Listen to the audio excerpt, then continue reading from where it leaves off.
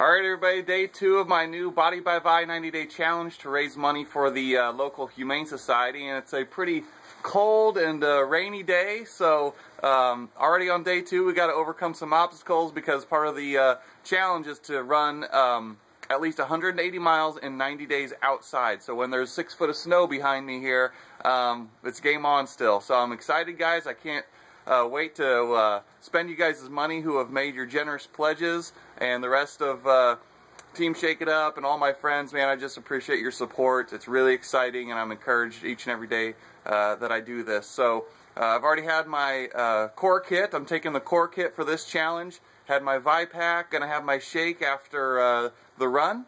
So with that being said, it's time to get busy. I'll check you guys later. See ya.